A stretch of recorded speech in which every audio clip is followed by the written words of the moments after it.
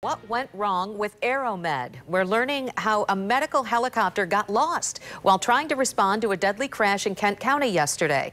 The Oakfield Township Fire Chief is telling us that he does not believe it had an impact on what happened at the scene, but it's something they need to make sure never happens again. 24-Hour News 8's Lindsay McComal starting us off tonight at 6 after talking with the fire chief about this big mix-up.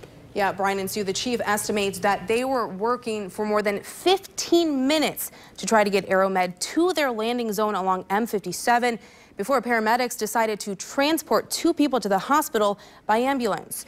And he says the pilot explained an error with their map system sent them several miles away from that scene. Yeah, Aero Med, we just sent the ambulance heading to the hospital, so you may disregard. Med 1, understood. Sorry for the confusion here.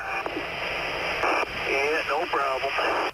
Oakfield Township Fire requested Aero Med to this scene on M57 west of Wabassis Avenue Thursday evening. One person died at the scene. Two others needed to be transported to Spectrum Butterworth Hospital. So they set up a landing zone half a mile from the scene at the fire station. Setting up there, LZ landing right at the Oakfield Fire Station by the ball diamond. Aero Med never made it, though.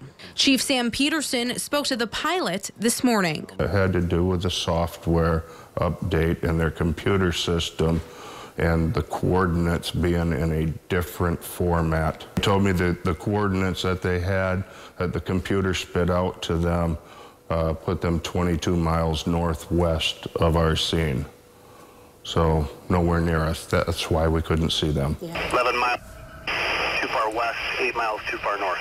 I was trying to figure out where they were and why they weren't arriving. At one point they said, we should be above your scene.